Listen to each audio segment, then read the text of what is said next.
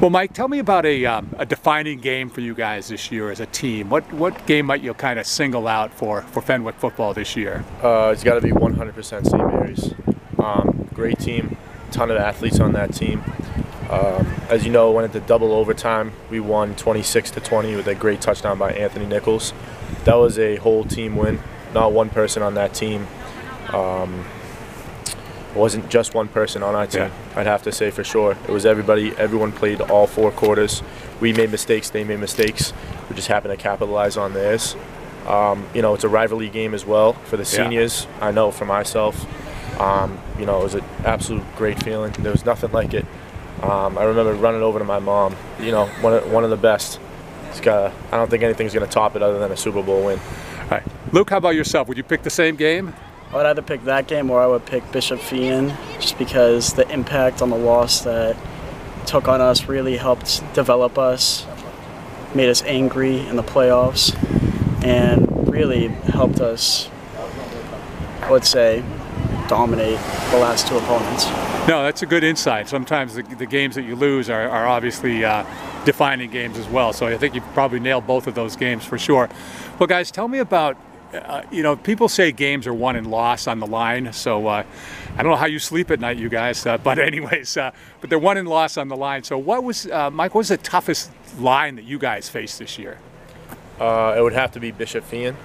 They got a bunch of, you know, talented, big kids over there.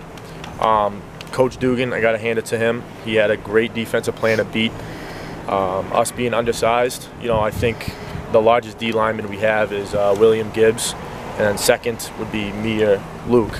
And all those kids double or triple us in height and weight. But, you know, they had a great defensive line as well. Same kids, but it's, you know, like the old saying, it's not about size, it's about the heart. I truly believe that, and that was a game in which it showed. Luke, how about yourself? Is that the game, the team? Yeah, I would say it was that team overall. One of the best players also was definitely, Tommy Velasquez was very good on St. Mary's. He was very dominant. He had a similar size to me and Difa, but I would have to say Bishop Fien overall, their line was very big.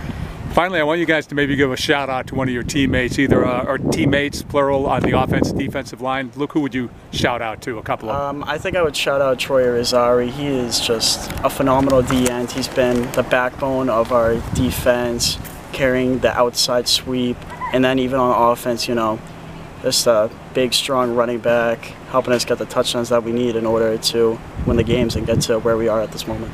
Mike, how about you? Troy, definitely, as well as we got rotating in D tackles. So Mikey Geisler. We also have Luke and William Gibbs. So, you know, linemen are definitely, you know, overlooked. So I want to take my opportunity to shout out them. You know, definitely they've done a great job against a lot of good teams. So we wouldn't have been able to do it without them.